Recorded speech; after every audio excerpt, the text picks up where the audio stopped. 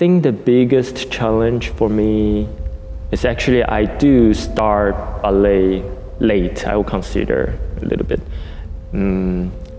I came to the school when I was 17. And before that, as I say, that we do dance. I do ballet. I wasn't like coming with like no idea what ballet is. I have a sort of idea, but since we don't have enough training, I used to have 2 ballet classes a week. One class is 1.5 hours, so that makes 3 hours class in a week. And other times we're doing other dances. Yeah. So for me to come into Kirov is actually, I will tell people I learned what is ballet in Kirov Academy. And so my biggest challenge, of course, will be the basic. And since I started a little bit late, quite late, so I feel like I always chasing other people. For example, my classmate, they came into school when they were 14, and by the time when they are 18, they're ready for the company, they're ready for all the challenge. But for me, I am always chasing something, and I think that was my biggest challenge. It's just from where I'm from. I mean, there's nothing I could change it, but yeah. So I think with a strong basic, it's easier to face the challenge after when you get into the company.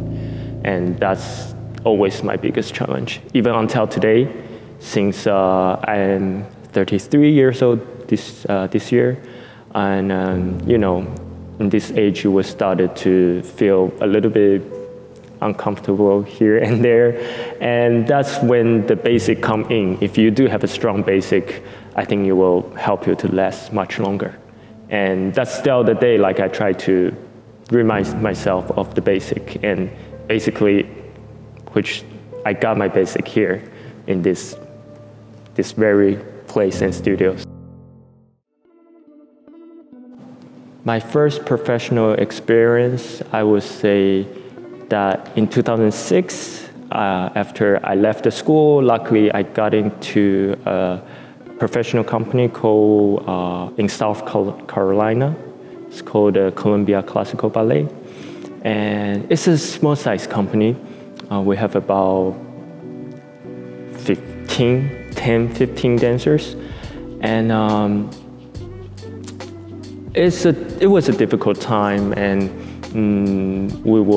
the director we have limited resource and limited time to practice and everything. So a lot of things we have to, also the dancer has to involve to help the company. For example, we have to put up the poster around the city one day just to do some promotion. I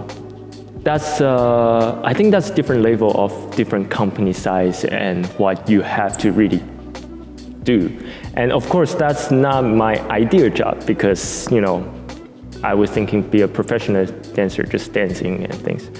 But I do learn a lot in the company, because there are some dancers already experienced. And then sometimes we have to dance, for example, in a museum, in the lobby of the museum, which is we don't get a proper floor to dance with. And then my friend will be like, you know, when you cannot do it full out, you know, you better you have to still bring it with your face and emotion and everything. And I think that year made me grow a lot. And as a person, as a dancer, you need to know that even you don't feel comfortable to dance, you still have to